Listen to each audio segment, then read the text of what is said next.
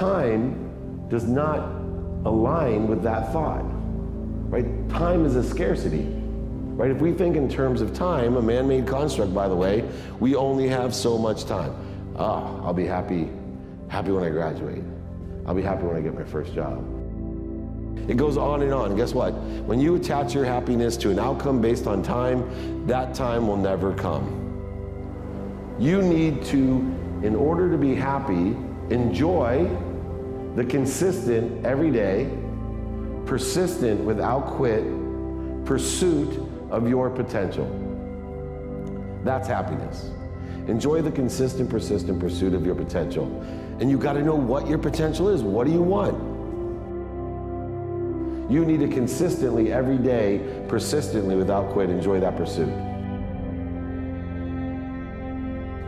Why consistency? I think consistency is the most important thing because consistency elevates your awareness. What's the lesson? Don't limit your point of entry. Consistently, persistently pursue your potential and enjoy it. That's all I did.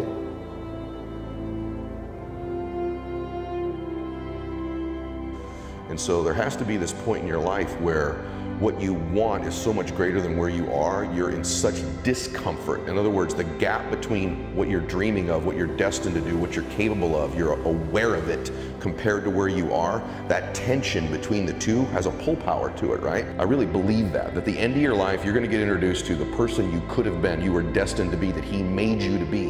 And so I'm chasing that dude. Every day I'm chasing that dude. That's the pull power for me.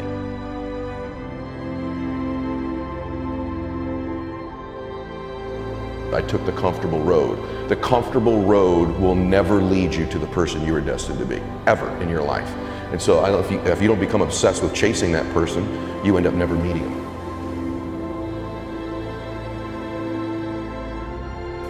Put an unfair pressure on people to have a vision, right? And I think that's true. We're not all Steve Jobs and we don't all have big world-changing visions, to your point.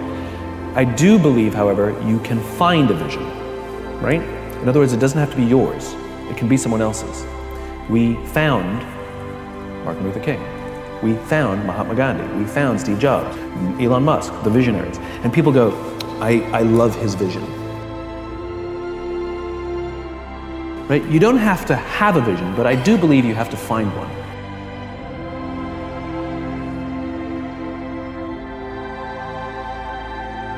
Some of y'all have a habit of dreaming within your bank account.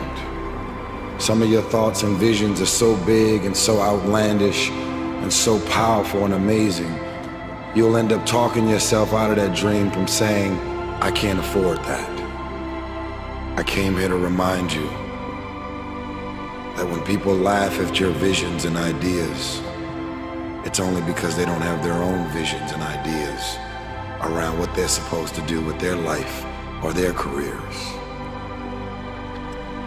People that don't have any dreams for themselves, they tend to be dream killers. People that don't have their own visions, they become vision killers. They want nothing more than to talk you out of your own visions.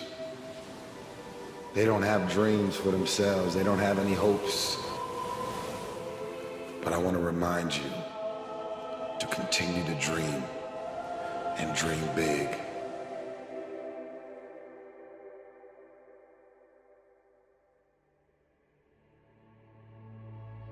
So at any time, if you feel happy or unhappy, miserable, joyful, ecstatic, in a state of agony, doesn't matter what happens, what is your experience, pleasantness or unpleasantness, just to know that it's happening from within, and it can only happen from within.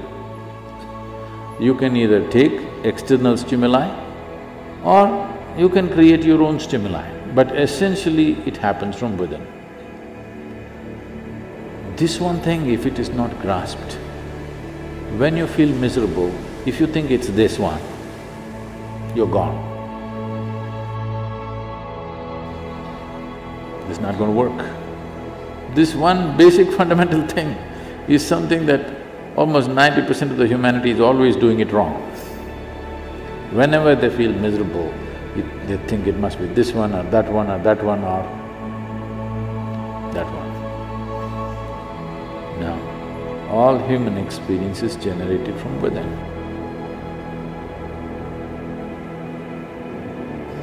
The harder you try, the further away from it you go. First thing is to bring balance. Once there is balance, then you can build a tower on top of this.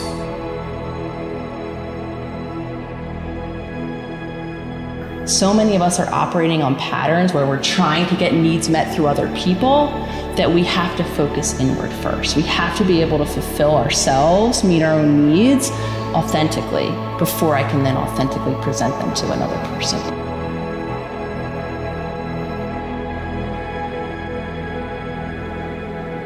The world doesn't need another perfect person.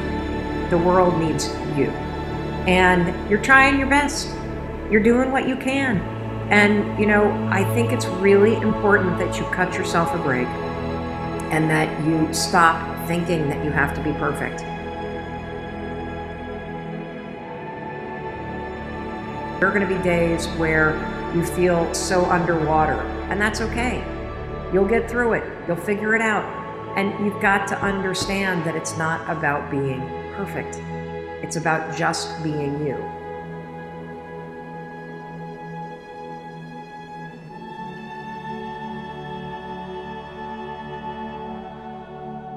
The mind's like, I want to be in charge of you. I don't want you to be in charge of me. So it tells you, let's just stop right here.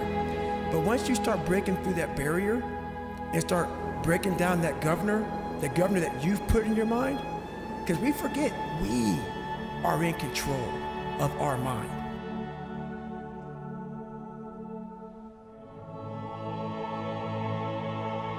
We believe it's the other way around. No, we put in our minds what we should do. We have to reprogram it and tell us, no, no, no, we're good. We're good, we got, this sucks, but it's okay.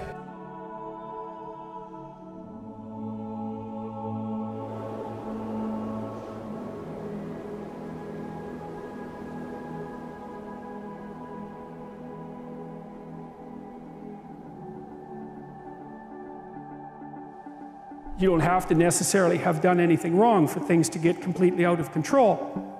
It's a terrifying doctrine, but it's not a hopeless doctrine because it still says that there's a way forward, there's a pathway forward, and the pathway forward is to adopt a mode of being that has some nobility so that you can tolerate yourself and perhaps even have some respect for yourself as someone who's capable of standing up in the face of that terrible vulnerability and suffering.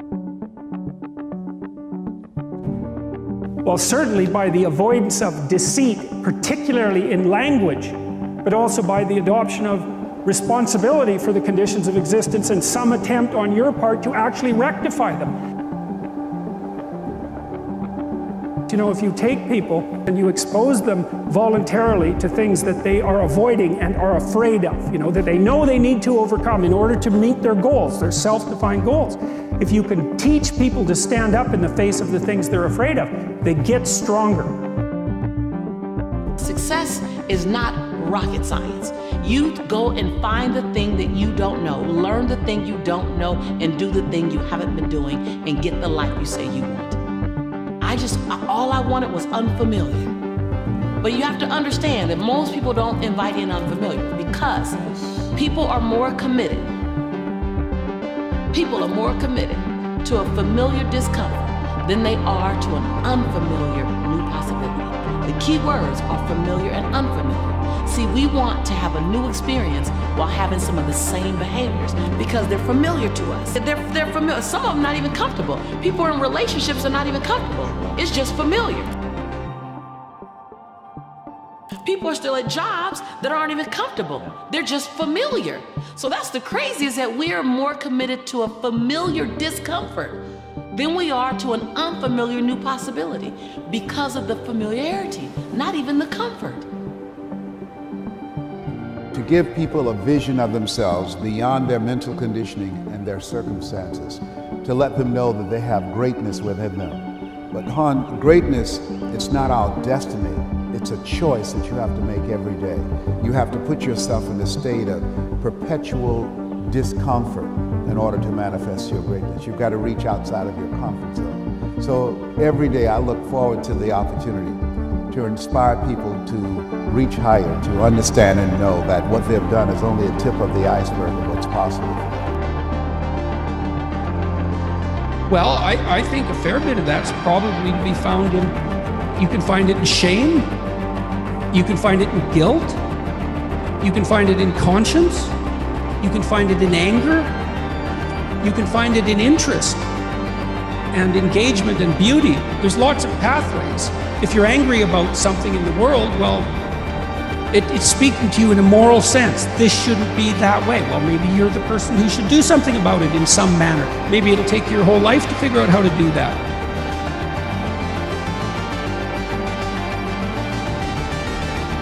Negative emotions can be a pathway to transformation.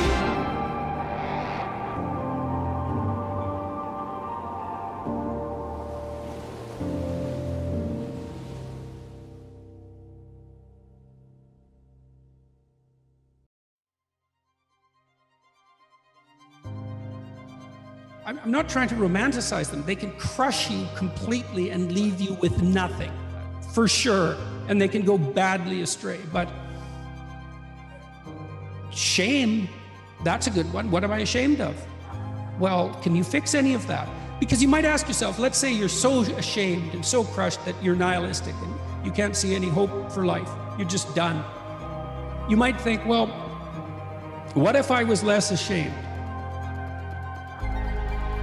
I'm going to work on these things that I'm ashamed of and just see, like, does my life improve enough so that I'm not so bitter about it now, or I'm not so hopeless about it now? And my experience has generally been that that works. It works. There are winners, there are losers, and there are people who have not discovered how to win. All they need is some help and assistance, just a little support. All they need is some insight or a different strategy, a plan of action to make some adjustments that will open up the key to a whole new future for them, that will give them access to the unlimited power that they have within themselves.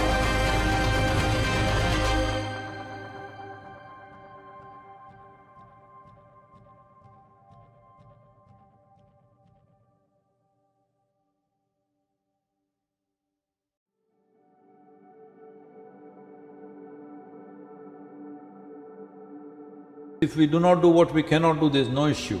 If we do not do what we can do, we are a disaster. So, I'm saying, at least are you as joyful as you were when you were 5 years of age?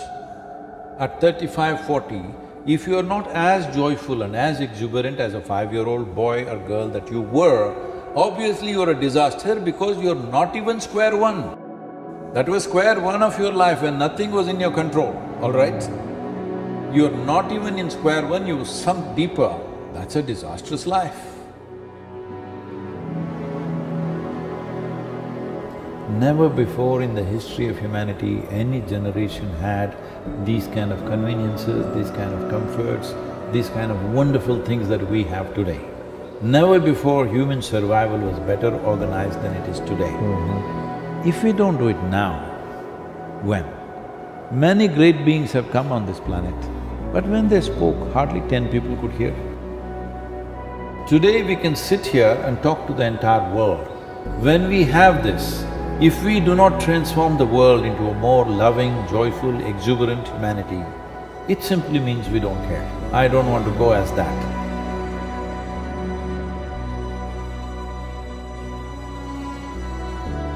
So it's little tiny adjustments that have the most profound effect on people. And it's never too late to say, I'm enough, I can find love. And now if you give someone the power to make you feel good, you give them the power to make you feel bad. And if you do it to yourself, you feel so much better. It makes you slightly bulletproof. You still need other people, we all need other people. But the dialoguing with yourself and starting with, I'm enough,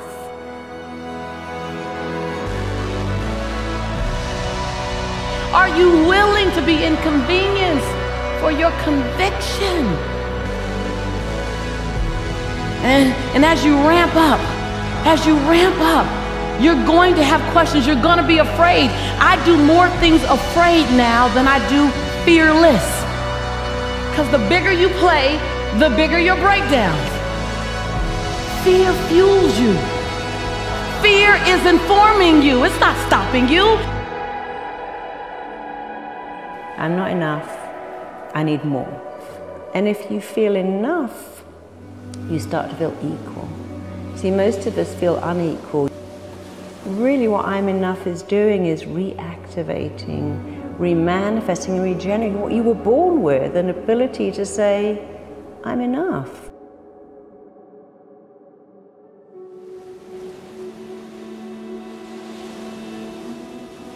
The thing that people misunderstand about success is they're looking for the easiest way to get there. When everybody goes 5 easy steps, 10 steps to greatness, those steps for success, they're infinite. They are infinite.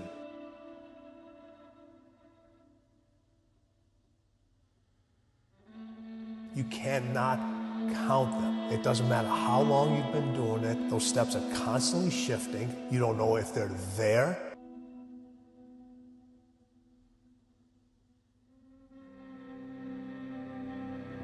Sometimes you have to trust that the next step is going to be there when you can't even see it. And sometimes when you step on that step, you go right into quicksand. But you got to be able to pull yourself back out of it again. So everybody's looking for these steps, and there are no steps. Those steps never end. And you just can't climb steps. Sometimes you got to crawl those steps, and you finally get to the top, and everything shifts.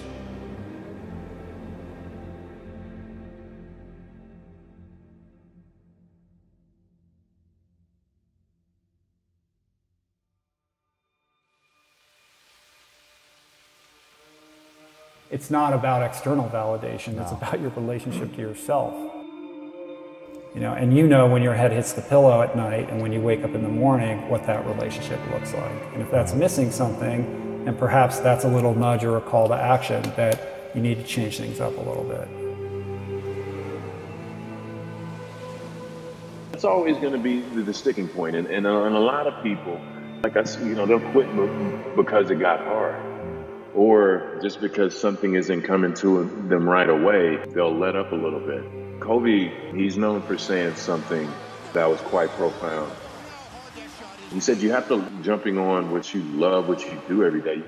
You have to love what you do every day, because those days that are hard, those days that suck, that's where the magic is. You go do it and you get your work in anyway, because that's where you're going to find out who you are. That's where things are going to continue to happen. And you have to just love putting in the daily work, because that's another token in the bank, if you will. You're showing up, you know, striving towards your goal. When people get the challenges, they stop. You know, it's not just going to come to you. But you have to just stick with it. You have to really, really believe in what you're doing. And you have to have faith that it's going to work out. But you got to keep putting the work in, because if you don't, it's not going to come to you. You know, going to fall in your lap. And sometimes when you know that, all right, I'm going through it right now, this is tough, let's just take an inch forward. Let's go an inch forward today. That'll be better than going backward. You don't want to go back, but I think sometimes just knowing that it's going to be a challenge. I think sometimes that's a good thing to know. If we know, okay, I want to, this is my goal, boy, it's going to be a lot of obstacles in there. So let me get in shape. Let me get in shape in my mind and my body to be able to navigate to get to where I need to get to.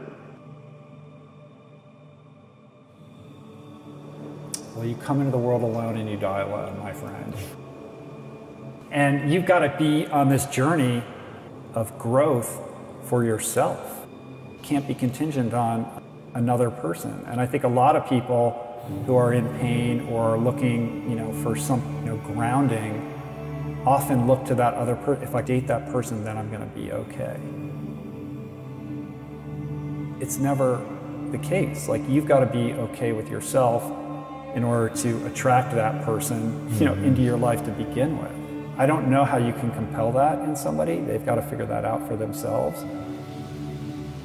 Thinking of myself as the person who's just good enough to recognize that other people are better, stop doing that. And now start thinking relentlessly about acquiring new skills. That's it, like whatever. Be inspired by people that are better than you, great, that's amazing. But don't sit there and lament, which is what I used to do, that you're not as good as them. Find out, how close can you get?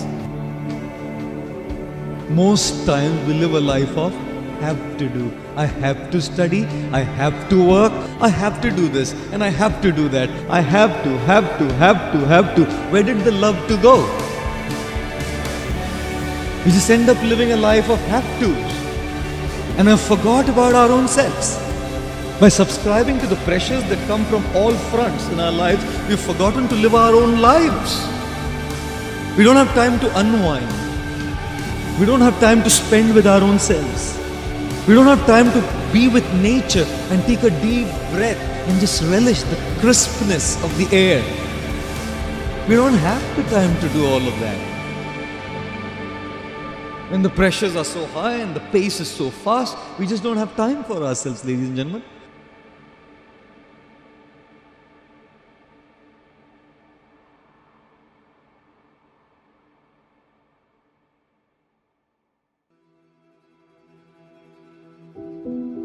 We are just so existentially in crisis all the time, and I just wonder if this life wasn't meant to be full of love and joy and happiness. I just think we're getting it a little bit wrong. So life is hard. None of us get out of here unscathed. It is hard. I'm not a Pollyanna minimalist on the things that cause us suffering.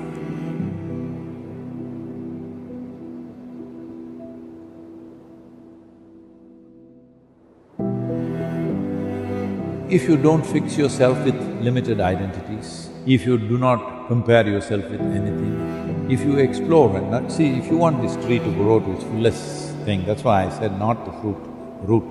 If you count the fruits, maybe that tree is bearing more fruit than this one. That's not the point. You nurture the root. The fullest possible nurture if you give to the root, what it has to become, it will become. A blade of grass cannot become a tree. But is it not wonderful? So I think success is a funny thing, which is we all seem to pursue it, but we don't know how to measure it or actually how to define it. So how do you pursue something that you can't measure? I think we must all stop measuring promotions, salaries, and these things, but rather measure the momentum of your career.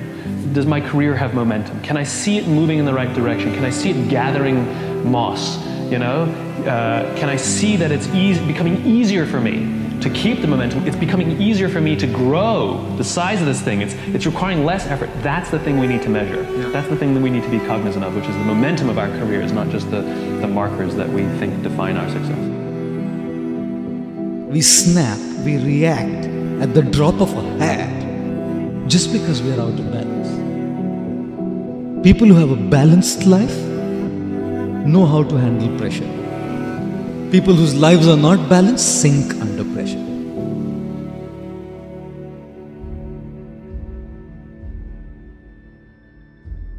If you are in a dark place and you hear change is real, change is possible, doesn't that lift your mood?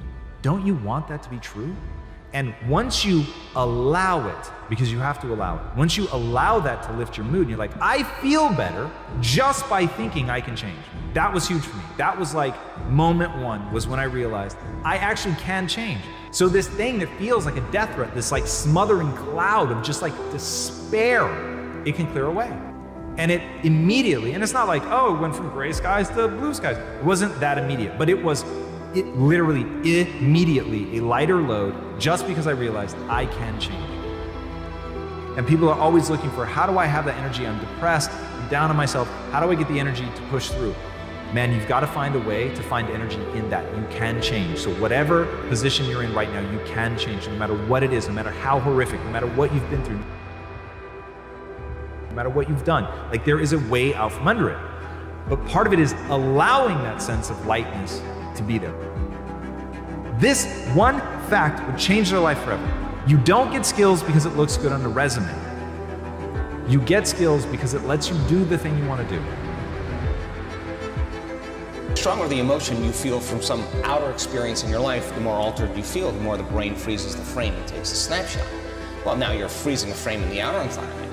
But if you're truly in the present moment and you know exactly what you want, when the heart moves into this kind of rhythm, when you're feeling frustration, when you're feeling impatient, when you're feeling resentment, you are stepping on the gas pedal. The heart is pumping against a closed system and it causes an erratic beat. It becomes incoherent. And energy literally leaves the heart. Now, you no longer believe in your future. You can't put your heart into your future. You can't trust the outcome because there's no energy there. It's being used and consumed somewhere else, so energy is leaving the brain as well. But once energy starts to move into the heart begins to create a wave of energy right to the brain. And all of a sudden you see this wave, and the person starts to get a very clear idea. They see their future very clearly, which is the state of creation.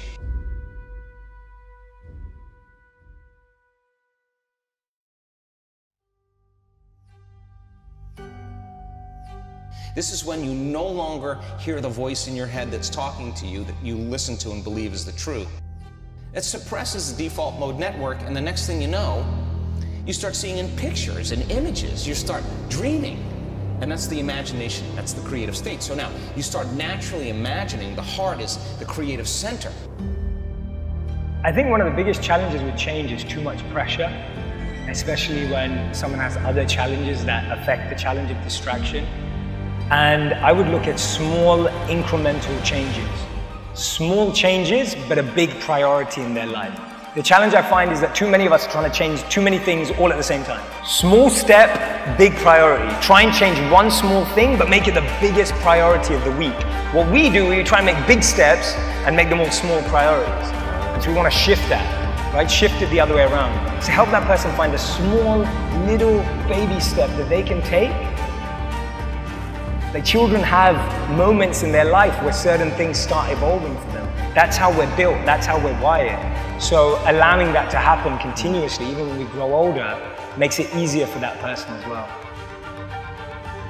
We all get to decide what our values are, what our belief system is, what our rules in life are, the code of ethics that we live by. Those are all decisions that people mistake for empirical truth. But if you want to know how just unempirically true it is, look across all societies, they don't share it. The reality is that we're all constructing this belief system, value system, honor code, all of it, and it's going to determine what we do and how we do it.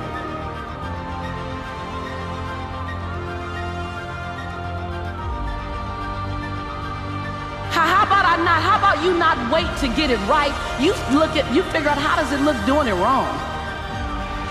I mean, what are you waiting on? Are you willing to do it afraid? Are you willing to do it knowing that you got so much work to do to get it better, to get it more perfect? But are you willing to do it inside your imperfection? Do you realize that in your imperfection, you're perfect for the job?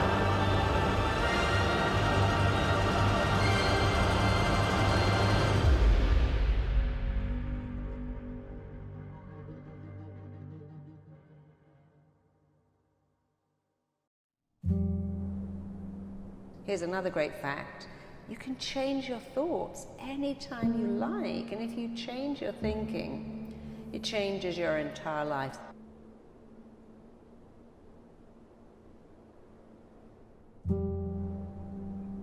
You have a sophisticated sense of the world.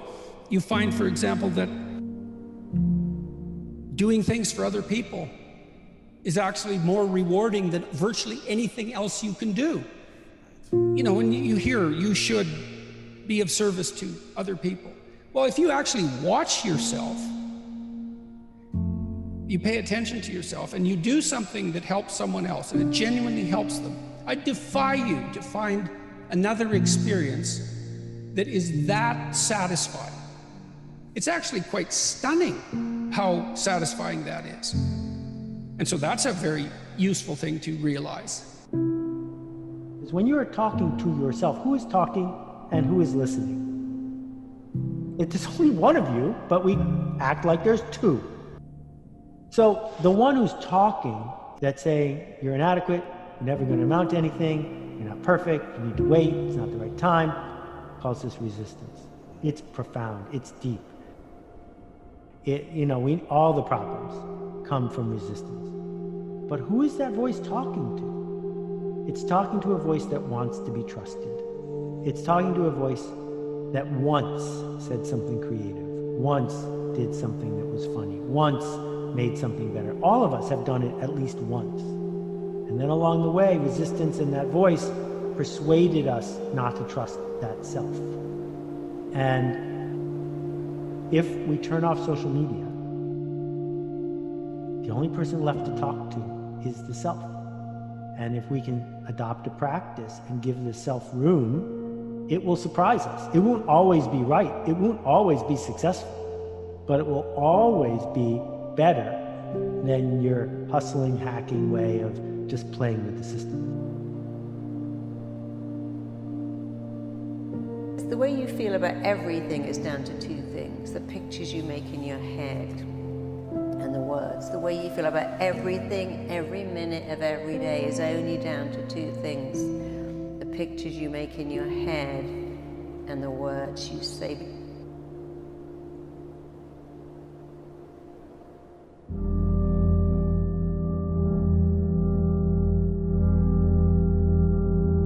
What have I found that you do about terrible things? Generally, you don't run from them, especially if they're not avoidable in the future. Generally, you stand, confront, decompose, understand, adapt. But just because you generally do that and it's the best bet doesn't mean it's definitely going to work. It's just the best shot you have at it.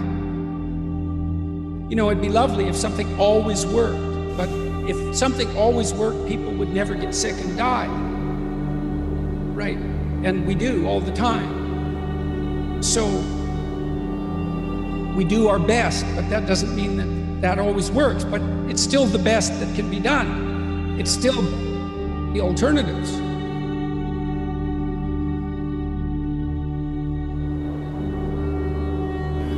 So it's very important for us to have reasons to be excited about life. Like when you wake up in the morning, it can't just be about problems.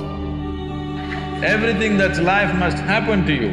Have you come here to avoid life, or have you come here to experience life?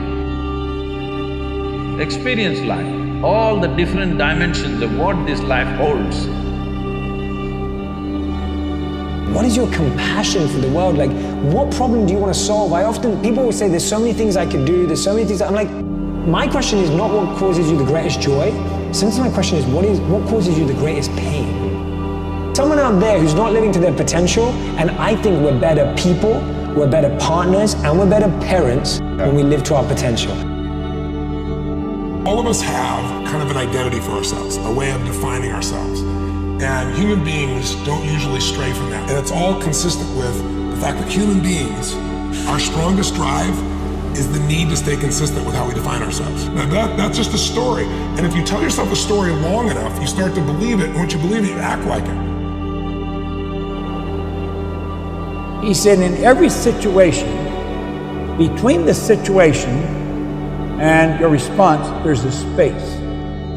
It might only be a millisecond. But in that space, you have the ability to choose how you're going to react or respond.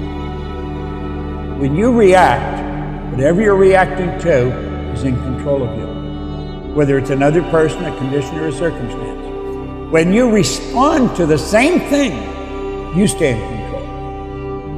When perfectionism hinders your ability to have joy, to pursue something because of your fear of failure, or you're never good enough, or you can't relish your accomplishment, it becomes maladaptive. A battlefield that goes on in your mind all the time. And there's bombs that are exploding all the time. Fear, anxiety, I'm not good enough. And a lot of times you're making those bombs explode, or somebody else is making those bombs explode. Right? You have to take control of that space.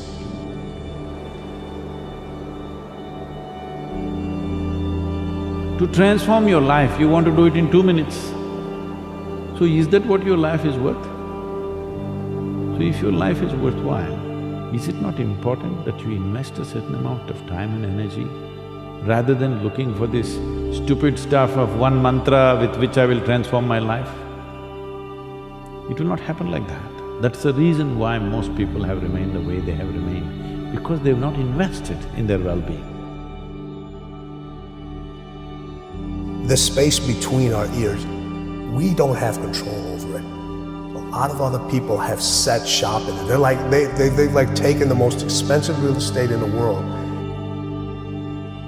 You gotta make sure you control that battlefield that's going on in there. It's your space, it's your mind.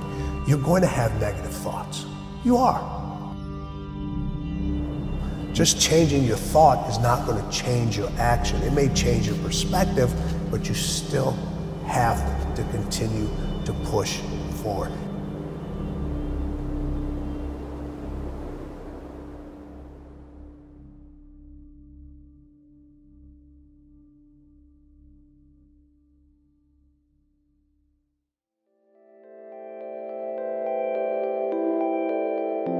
I don't think that we're born blank slates, but we are so close to that. To worry about where your limits are is to miss how much you can improve. So focus on how much you can improve. There's an amazing quote by Alexander Solzhenitsyn, and what he said was, "The line between good and evil runs through every human heart." To me, it's not about good and evil. To me, it's about malleability. That's a statement of how shapeable we are. Now, here's the terrifying thing about how we get shaped. It happens when you're young. You get all these things that come to you that seem to be simply true.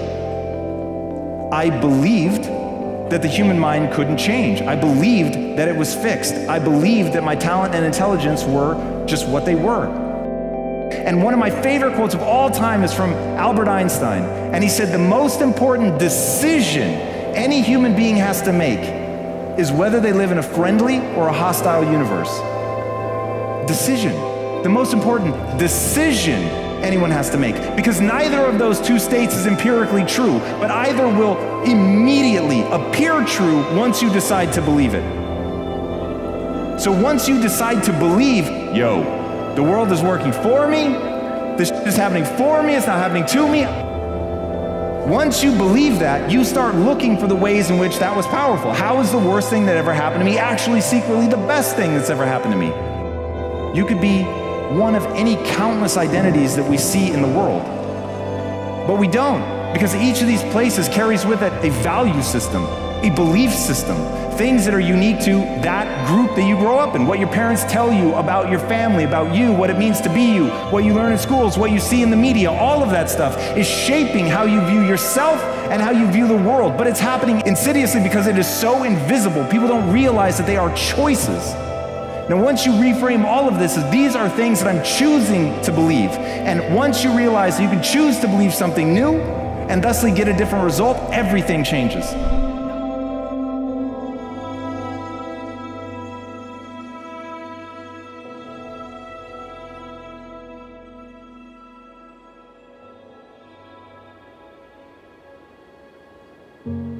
They have that story of just depression, that story of where you stop believing in yourself and you suck and you're just not good, where it can bring you to your knees.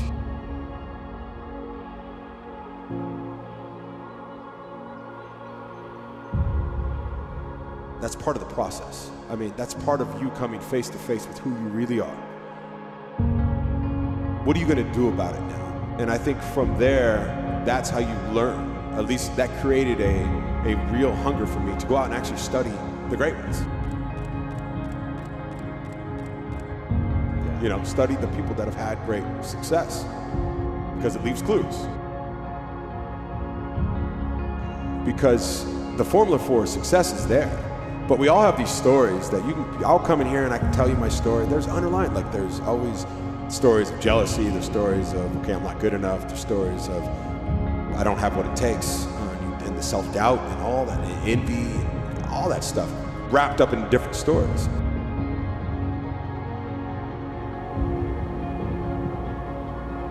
But I think that we live in an age when our lives are regularly punctuated by career crises, by moments when what we thought we knew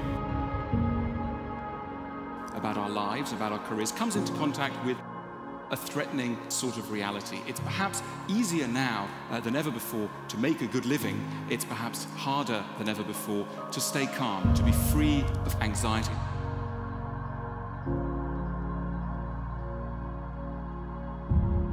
Because the moment you identify yourself with something, your intellect's work is just to protect that identity.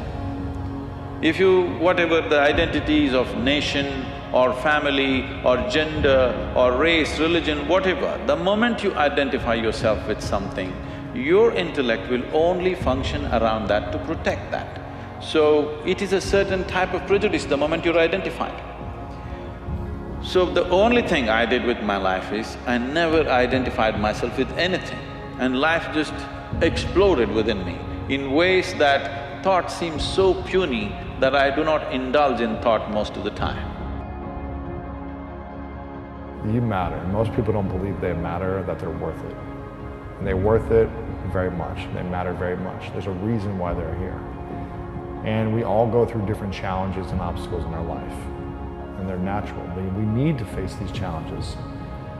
They're here to teach us something about ourselves and why we're here.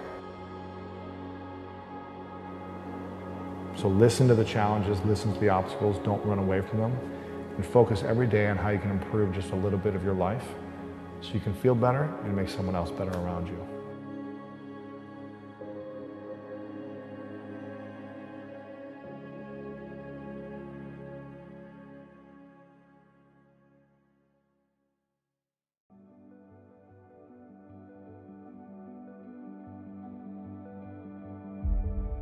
I think it's about refusing to have someone define you and to say, I'm not going to be silent.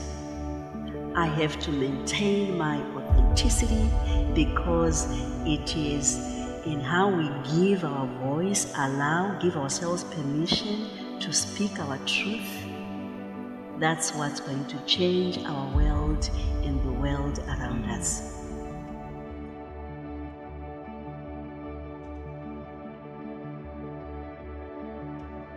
I always thought that confidence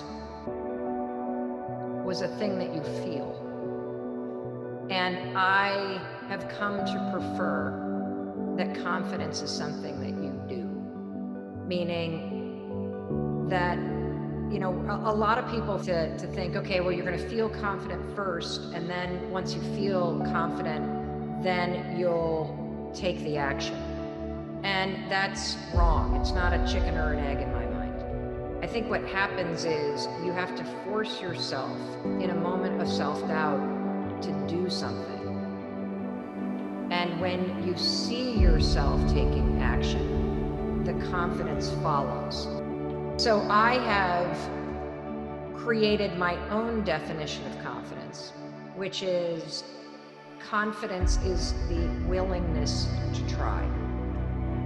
And you display the willingness to try when you take action. It's a lot like the relationship between courage and fear. You can't have courage without fear. Courage isn't the absence of fear, it's acting in the face of it. And confidence isn't the absence of self-doubt, it's being willing to try even though you doubt yourself. But what the hell is success? It's hitting an expectation. And I always tell people, man, trade your expectations for appreciation, and it's a whole new world instantly. If you can appreciate this moment, if you can't find ecstasy in this moment, in a conversation with a friend, and looking in your wife's eyes, being with your children, going on a run, if you can't find ecstasy now, I'm here to tell you, more money, more people, more love, more business, more anything is not going to give you more ecstasy. If you can't do it here now, you're not going to do it there when you got more. So why not do it now and have a rich life right now? I tell people, money, that's one thing. Like having financial abundance, there's skills, that's a science. But wealth, it's a decision. to recognize the gifts in you, the talents in you. Because sometimes we numb those talents because we are always afraid, because we want to listen to what others say about us. But it's important to dig deep within you. Come home to yourself. When you do come home to yourself, then you own who you are and you own your voice. Focus in on our ideas and make sure that we own them, that we are truly the authors of our own ambitions, because it's bad enough not getting what you want. But it's even worse to have an idea of what it is you want and find out at the end of the journey that it isn't in fact what you wanted all along.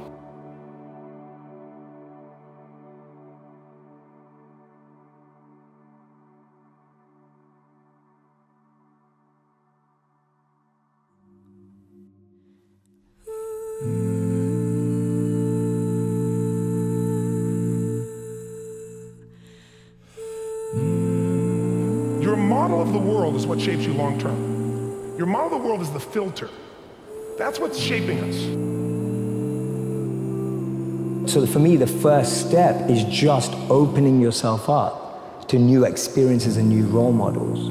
Because most of us can't see ourselves in people, so then we try and fit ourselves into the boxes that we do see. That sets a pattern for what it means to be an adult. I think what it means to be an adult is to be in touch with the child that you once were.